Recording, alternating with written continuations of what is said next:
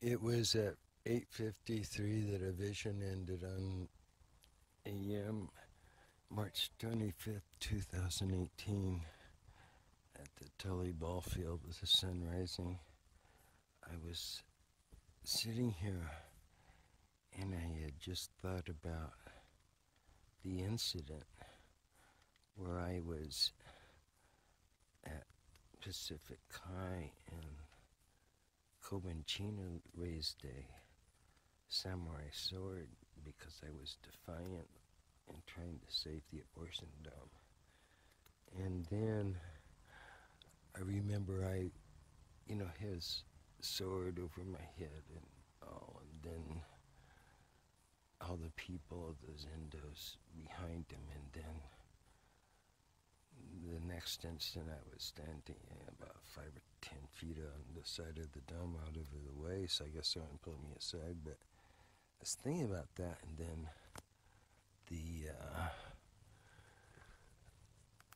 what happened is that I got a vision, and in the vision there was it looked like a golden row of like bodhisattvas or saints or such, and there was also Kōbun Chino, and he was sitting on a kind of a flat chair, and it was curved up, but in it, and he had his sword in his hand, and then, but on the side there were rows on either side. There was a row of, looked like bodhisattva saints, all golden. Everything was golden except for him and the chair and the sword. But what happened is that just before he appeared, though, the and before his chair and the sword, it was that there was a Asian goddess that appeared, and she appeared in the middle between these rows of golden saints and bodhisattvas and such, and she had this message, and the message was about the incident that was bothering him as well, about being having to use his sword to confront someone. It was defiant, a matter of lack of self-restraint. So in that manner, it was a manner of my forgiving him. And then the thing is that I said, well, I didn't know, because it seemed like I hadn't thought about forgiving him, but I just didn't see the point at first. And then, it was like that was something that was bothering him and going much farther in space and time and whatever. And so, I said I would consider it, of course, or not of course, but I said I think about it, or I was being involved in it, essentially. And when he appeared, that mental conversation occurred sort of spontaneously, instantly, and was over almost instantly as well. And the communication was there that I was in a sort of examination of an adventure or something, and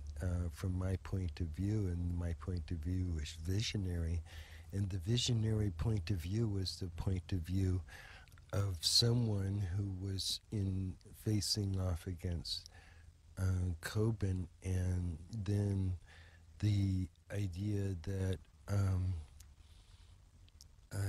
Kōbun could show me something, and then I said that would be fine, or something to that effect. And then we were traveling side by side, and then I said somehow we agreed to travel together in the same vehicle or something, and it could have been over the chair, but the idea that we were traveling, and then we were going somewhere, and it was somewhere that was a divine realm, and the stars, of course, were passing by around us, and we were going into another realm, and that realm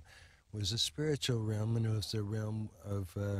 like a Bodhi consciousness, a Buddha consciousness, and a consciousness that was very expansive and beyond the full comprehension, yet it was within his full available reach, and that's where he had been, and that's where he had been called from, because of the particular alignment of thought that occurred when I thought about the incident. And that incident brings to mind a lack of control and that lack of ability to see through the way to achieve the goal without having to resort to violence, which was what he had to do. And so the lesson for me and the lesson for him is that the nonviolent approach, which I had been brought up with, somehow was at odds with the violent approach that he had been brought up with, and that means that the entire structure of Zen has an underlying approach and acceptance of violence as possibly as a means of survival and a means of achieving goals and all that kind of stuff, whereas the means of achieving those things through nonviolence is another methodology, yet faced with this sort of it is ineffective. And then the consequence of the travel was in that the consciousness that he had and I had became separated when we arrived at a place that had a sort of an expansive view of the universe, and in that view you could see the Buddha in the far distance and all these others that had achieved that realm, and that realm was something that he could travel easily in and without, and have the shared consciousness of all the achieved and enlightened Buddhas and those who had gone through in other types of experiences in other types of bodies over the universe, and the all-expansive consciousness which he had become part of, and the ability to transfer the mind through space and time, and the ability to contact consciousness within the scope of many types of events and minds, and become part of adventures and other types of things that only the enlightened consciousness can be able to share. And that achievement of that sharing of that consciousness is something which is within his grasp and within the grasp of those who can contact that and be able to share and be able to understand exactly their place in it, which is a part in the fabric of space and time. And the consciousness which Kōbun has and is achieved is not quite Buddha consciousness, which would be very close to the Buddha, much closer, yet he is a point that is like an easy traveler, because I could see from my viewpoint when I was there that he was in a separate vehicle than mine, and we were able to see where those who had achieved those types of enlightened consciousness, which is described closer as white, or as it got closer to the full Buddha consciousness and the Buddha face and all in the body. And then as we achieved that, we turned and returned together in the same vehicle, somehow merged, and then achieved the re-entry into this consciousness, and formed the exact time 8:53 a.m. the contact consciousness with Kōbun Chino, unresolved, understood then the ability to go through all these sequences again appropriately, and through space-time coordination with other consciousness available to Kōbun and other consciousness who have achieved and maintained conscious connection with those and have achieved over the web of space and time and the network of social convention and conversation are able to come to the conclusions that they are not unresolved in their independence, yet they have a contact that can erase them out of the unconnectedness, and that is by being connected with those leaders or those who are in contact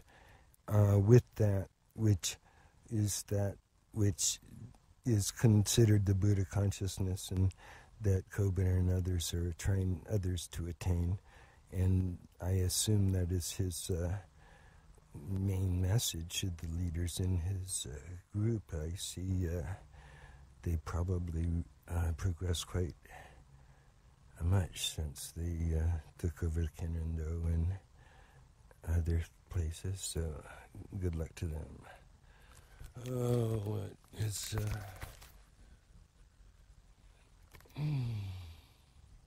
9:05 a.m. That's Carlyle Carter. It's March 25th, Sunday, San Jose, California, totally bye.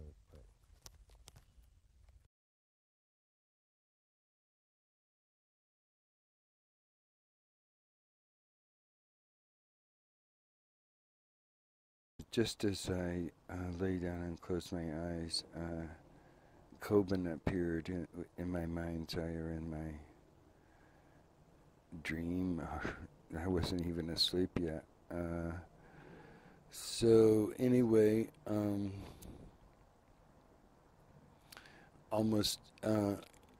well, he asked me, would you like to learn archery? And I said yes. And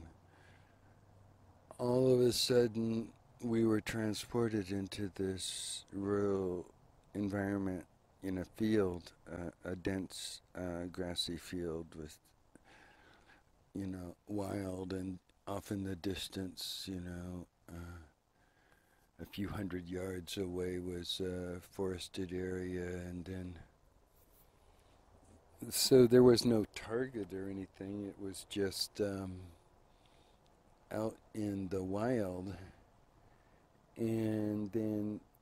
he showed me how to hold the bow and how to string it, and then how to pull it, and then,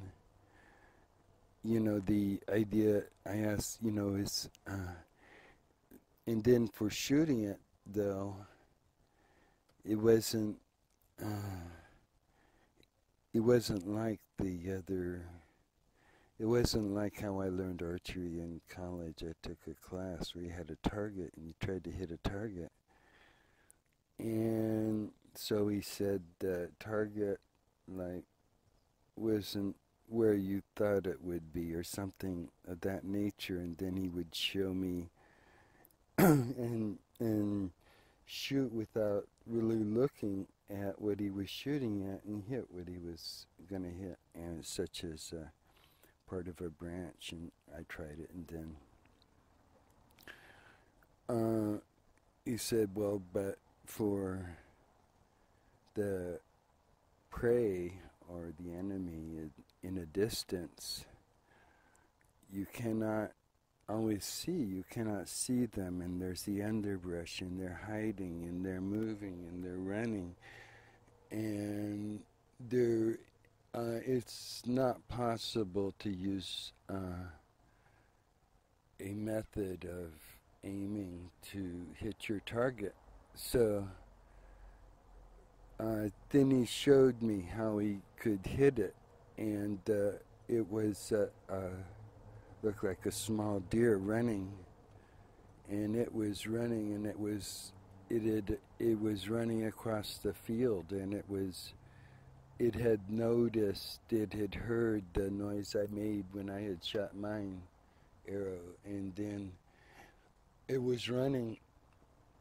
and then it was hidden at points between bigger bushes, but kept running towards the distance, and then he just smiled and pulled back his bow, and smiling at me, he just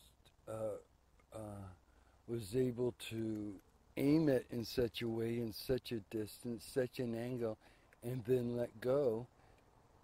and it flew into the air, and then right before the animal got to the woods, it was struck and fell dead. So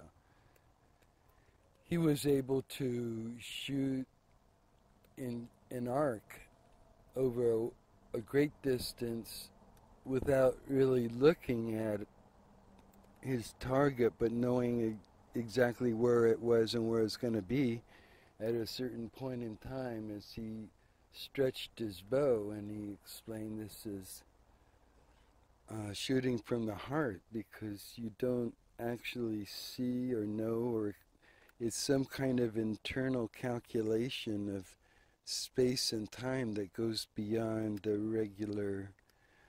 means of our targeting. And because of this, it's sort of an intuitive thing, but it's based on many factors, such as a spatial intelligence that goes beyond normal ability and is sort of a family lineage ability that is able to transcend the particular confinements of here and now and see there and then, and through that being able to judge the particular angles and rates of descent according to an intuitive mode, and then also being able to intuitively feel exactly what the target is, where it is going, how it is moving, what its intentions are, and what its actual fate or decision-making process is going to lead it to a particular place. And this is a form of intuition, is a forward-looking intuition or space-time intuition that allows the practitioner to see the future in a particular manner that allows them to do their work in a particular way and achieve their goals upon this particular projected path. And the attainment is not necessarily always the killing of an animal for food or the enemy in battle, but is necessarily a form of consciousness, and that consciousness reaches beyond the extent of normal everyday, and is part of some particular culture's intuitive background that is passed on through lineage, through family relations and training. And that particular training is well suited for a mentality such as Kōbun's, because of the ability it endows to not only see and move through space and time with action and intent, but to do these things in other realms and other types of actions and intents, and that is the intent of action in Zen.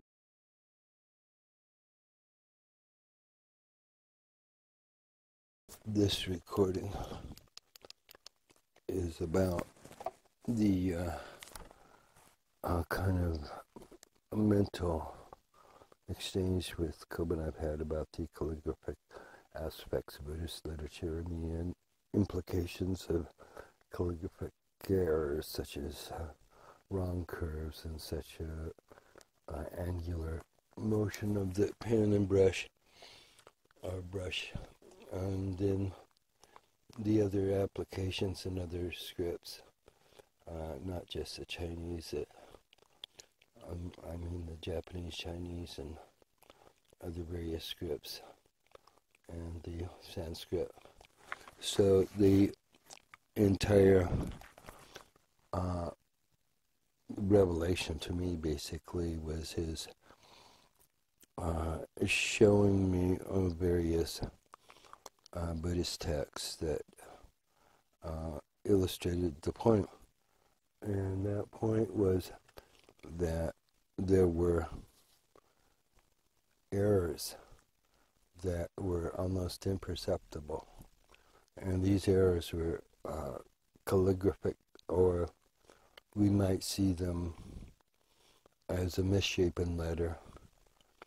or form, and therefore the reading or sounding of that is incorrect, and the meaning is incorrect, even though it may be similar or even almost the same, but the actual meaning could have been lost. So then there are instances on pages shown where one particular error leads to many errors, and there are errors not just of omission or such, but actual even commentaries that are placed in that are later made that are basically incorrect and misleading, and these are basically corrupting the entire Buddhist script or literature, the literature that we know and describe from the Western point of view as say the sutras, or in the Indian tradition, Upanishads and other types of scriptures, and then there are various translations into the other forms across Asia. So the translations and the scriptural changes, meaning the changes in the way the letters are formed, the script changes in time, and the translation from one language to another, the inconsistency in the ability to transfer meaning with the signs, especially the Chinese signs, which are really so general that you need specific instruction and understanding the application, especially on a tonal manner, but it's probably better understood in a tonal manner if you could understand the vocabulary and related concepts as they're laid out. But then looking to say Sanskrit and the other forms are the early forms of the meanings of the words, provides some context. So across this wide spectrum of documents, which are considered to be Buddhist literature that extend from Japan across Asia and into India, of course. So all these are part of a huge corpus of work that is comparable to the Western work, except there's much more importance that has to be placed on the actual writing of it after a certain time, and the implications as they go for different sects or different parts of the religious belief. And the deviations from these beliefs basically are misinterpretations, possibly, or other interpretations of script that are perfectly logical but unintended. So the problem is such that it is within the entire Buddhist corpus of writing and can only be approached as a total. Those approaching this corpus of writing and understanding from a Western point of view are going to be sorely disappointed because they have a limited consciousness and awareness of what is actually possible or what has actually been said because of the limitations of English and even the limitations of most of these scripts that convey this. So a person's understanding of the Dharma, or of, they would say, the Eightfold Path, or all these concepts have to be trained through the wisdom, which is the threads that make the manuscripts, and they all have to be aligned perfectly, and then through this alignment they can be squeezed, and say squeezing the sutras means compressing them, and compressing them means that the strands of the lines, the text, and such all become superimposed, and then the ability to find correspondences across the vocabularies used in the expression of the description of the Buddhist philosophy, religion, and other aspects of its science of mind, especially is applicable to the Zen practice meditation, especially to the Soto branch. And then the idea that the thoughts, when translated, are so foreign from what their meaning is, that we have to find a common ground in understanding, and linguists find it through words and expression, verbal sounds, sentences that express meaning that are understood by the speaker and understood in the mind. This is an essential part of Zen, is the knowing through the hearing, and the seeing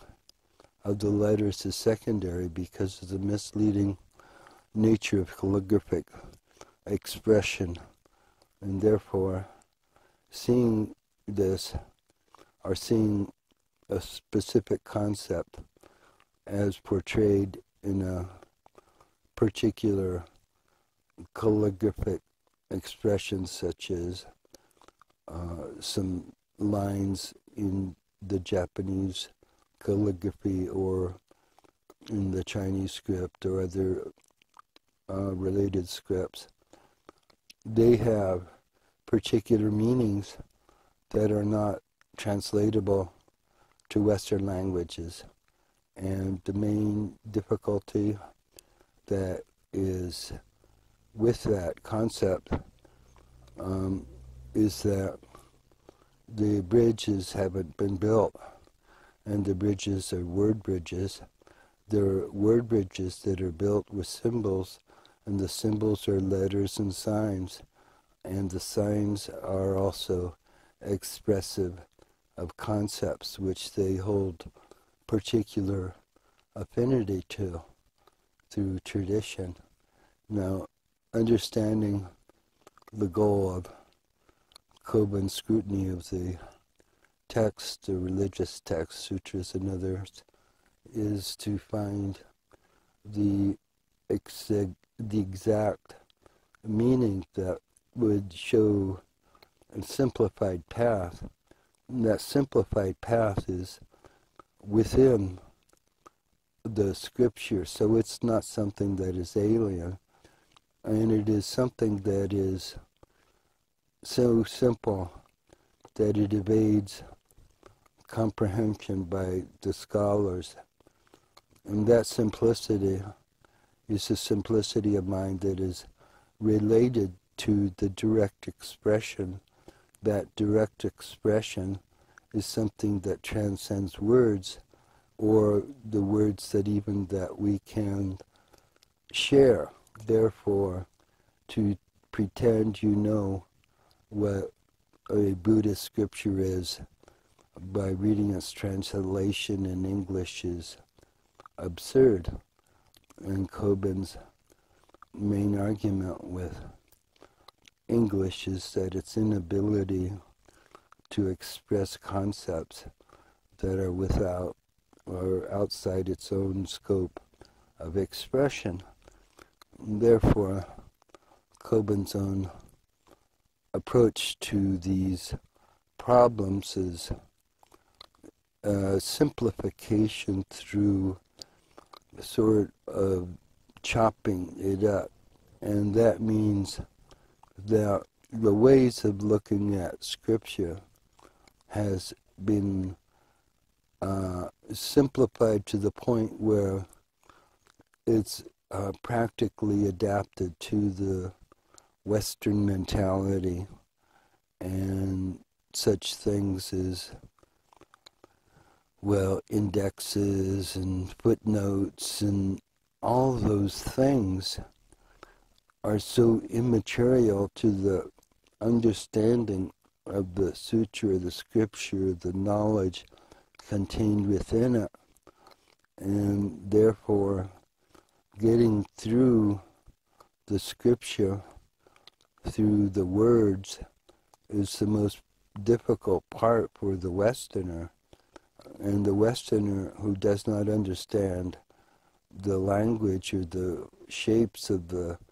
symbols that make up the words of the written script in Japanese or Chinese, Vietnamese, all of these have various formats and forms that express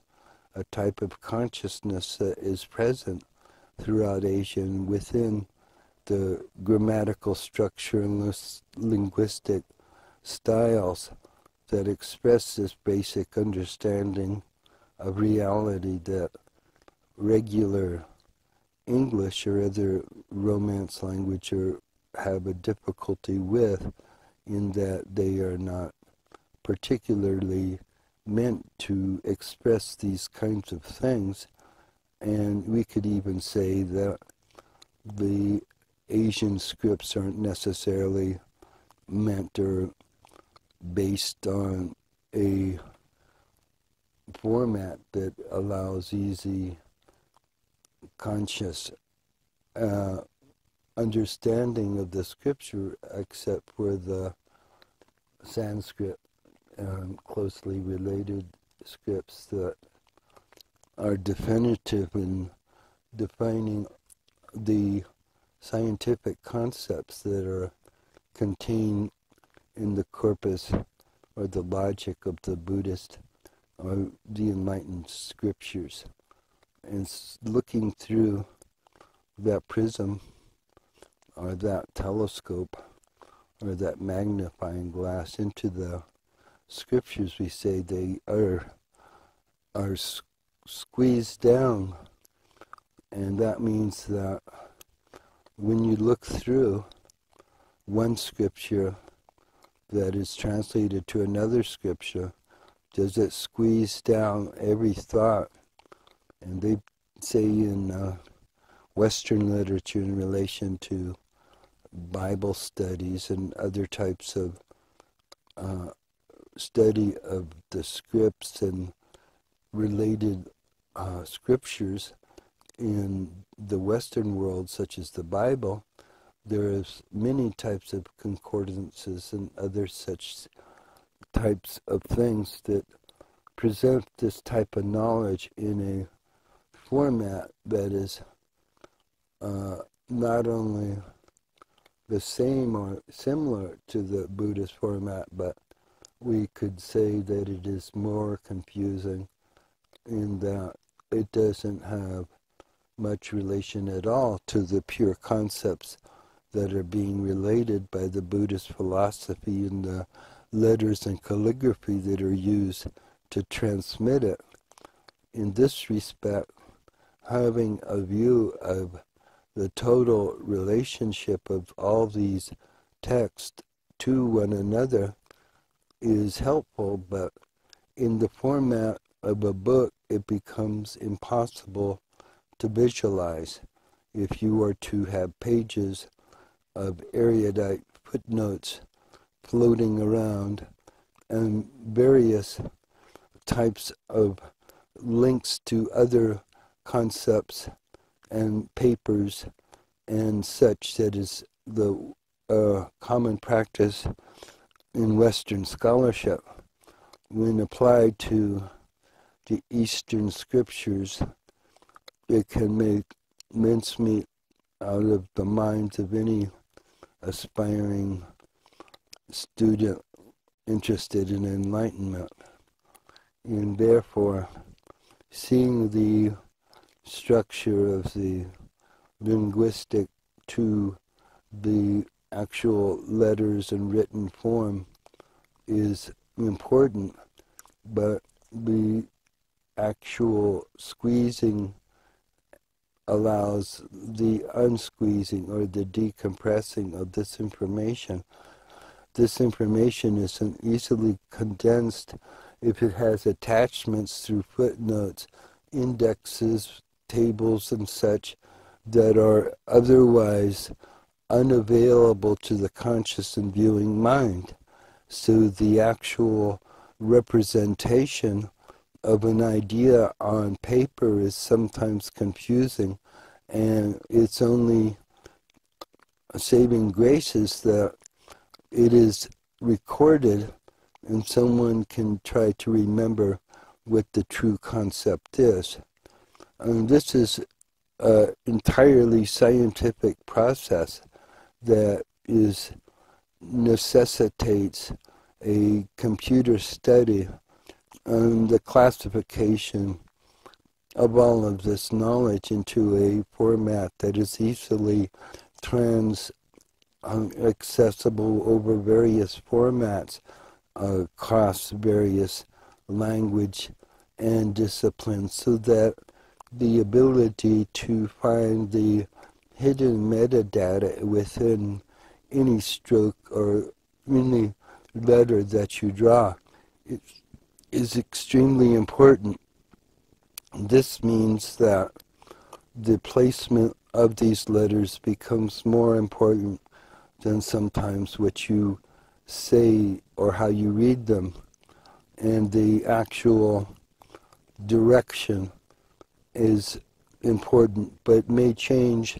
if the mind changes to change them, and the way that you read is normal in a particular direction, but then insight comes out of experimentation, so one cannot be forced into conclusions that aren't necessarily based on these kinds of logic. Therefore, having just little bits of information that are able to be constructed into this structure by placing them in their compartments means that they can be compared to other comparable, layered, indexed, attributed placements of the actual graphic, and its linguistic connection is also noted, but the mental explanation that is given as possibly a commentary or explanation has to transcend the pure brevity that the actual calligraphic work would provide. Therefore, looking into the structure of the form means that what you see in the Japanese or Chinese or Sanskrit is something that is the real, and that is what allows the mind to attain the understanding of the concept instead of the translation. Therefore, if you cannot read it in its original, you can at least look at it in its original, and that in itself is part of the learning, because the truth in the form is the truth that it also endows to the reader or the viewer. And those that think that reading aloud and reading words and knowing words is some meditative part of this process would find that they are wasting more time than they are saving when they use their minds, which is a difficult task, because the mind in itself isn't necessarily a good instrument to decipher these things that are beyond the mental comprehension. Therefore, putting the body's attributes or assets to use in the application of understanding of Scripture is a highly important aspect. And looking at the actual page of Scripture in its original format also endows the viewer with an understanding of the tradition, and from that they have a lineal knowledge that leaves them with understanding that transcends the mere translation that could be given in another language that is not suited for conveying religious or Buddhist concepts and the scientific concepts of Zen and meditation and all the other types of descriptive commentary about the world and universe and people and their lives. And therefore, seeing these things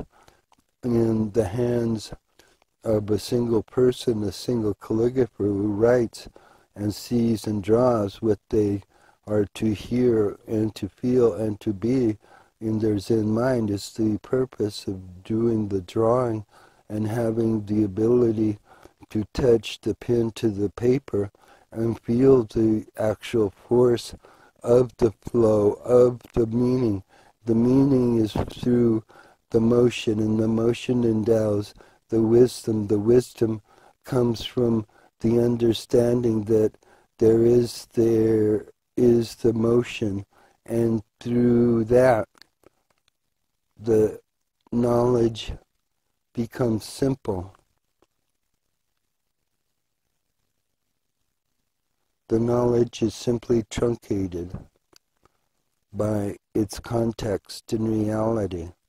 Therefore, it leaves the practitioner with an understanding that is more basic than the understanding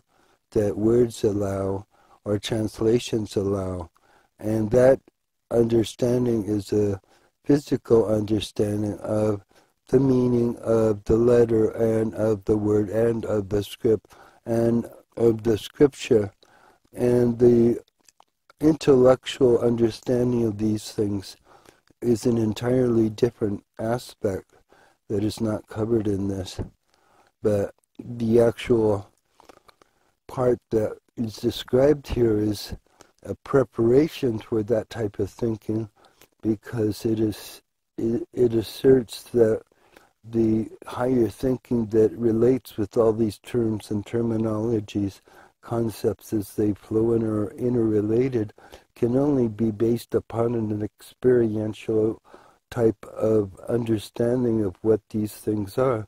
And just hearing them or living the world or living in the world and not having the Scripture in your heart is difficult. Therefore, the Scripture becomes part of the motion becomes part of the life, and therefore as you move in the motion of the calligraphic type of style. Therefore your motions are in tune with the motion of the universe, and therefore you are the writing in the motion in time. And that calligraphic motion is something that we as humans can do with the knowledge of these types of concepts. Therefore, in writing one's own life is like a walking exercise, but the part that is more difficult is to be able to do these things that allow you to walk through the lines, the threads of the Scripture, and this is through a process of finding the path in the letters, and the path in the letters is such that it leads you through the line and over the paper. The Scripture is correct, meaning that if it has been written correctly, it will have a particular structure that is identifiable by its meter in particular and its substance. And there is a way that the ordinary mind can tell whether a scripture is correct or incorrect, and that is through a logical processing against the linguistic apparatus that they're born with, or with the language that they hold inherent, and therefore using that inherent computerized view of that, they can come to a realization whether that scripture is correct in application to a entire script or set of sutras or entire set of documents within a corpus such as Buddhism. The actual relation of all of these instances is so multitudinous that it requires more than a mind can, or a normal human mind can accomplish. Therefore, in a project that would involve the scholarship of those who were interested in finding the underlying errors in the calligraphic structure, would have to go through the entire corpus of works throughout all of Asia, those that are using these, including all of the other works that are not necessarily termed Buddhist, but within the corpus that comes to contribute to the main understanding that possibly became parts of the Buddhist structure of thinking and religion in later times. Therefore, the tradition and the lineages that pass on this knowledge pass on more than just knowledge of letters and of drawing and of writing, but of the tradition of knowing. And that tradition of knowing goes beyond words, but it is best expressed in words or actions. And those actions, again, are the calligraphy of a person's life as they extend from birth to death. And this is the work of the person as they write their book of life.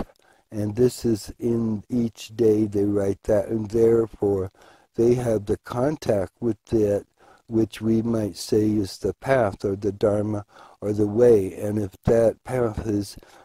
disrupted by bad thinking or wasted time trying to comprehend that which is not correct and those things which aren't organized properly, then those time which we have here is wasted in similar. And in summary, I see that the future of this study is, Kōbun has presented it as such that it requires an enormous amount of organization of scriptures and such, and the actual alignment of the graphics to be able to see where these all come from. This is not a wordy kind of thing. It is wordy, but it isn't from the viewpoint of we see in Western literature that is so caught up with papers and this and all this knowledge tied up in this paper and that paper, and no relation. And the minds that want to find wisdom in that system are just sorely hampered by the lack of connectivity, the lack of cohesion, the lack of similar purpose, and the lack of ability of the people that are making the commentary because of the lack of unified understanding of what the problems are, what the concepts that they need to be approaching are. And this becomes easier in Buddhism because of the particular construct of the Buddhist thought is encompassing and is not so much restricting to individual minds, in that there are so many with so many thoughts that think the same way about the same thing, yet offer opportunities of particular unique approaches to understanding Yet all these things are so involved and intellectual that it are much farther beyond the normal scope of the intellectual tools of the man and woman who want to make progress in this life without a lot of struggle. And therefore, just giving them a booklet, oh, just do this and believe that, is going to not only confuse them, it's going to cause more damage than good. Therefore, in a way that we would see as progressive, the tools that are given are not so much tools of belief, but tools that they would have the faith to be able to find what they're looking for through their own effort, and not through something handed to them in a translated booklet or a little compilation of tidbits that make you feel good. The further focus of this is not only in bringing easier enlightenment, but to bypass the entire structure or the entire process of trying to do something of such an immense nature with such trepidation, and just do it. And the manner and methodology is explained as an instantaneous type of sudden enlightenment, which isn't bounded by the cords of discipline, yet because of that, it is unbounded and unrestrained, and in effect occasionally or often ineffectual. So this type of enlightening awareness isn't gradual, and it doesn't allow for a type of buildup of consciousness that can transcend the dumb or the stupidness of everyday people in everyday life that occurs through random circumstance. This may not be your plight or the plight of most intellectual or well, educated people, but for those uneducated and unwilling to attach themselves to some doctrine of discipline, it becomes necessary to impose various thoughts that they can easily adapt. And these are the norms of society that we hold as particular truths and adopt throughout all cultures.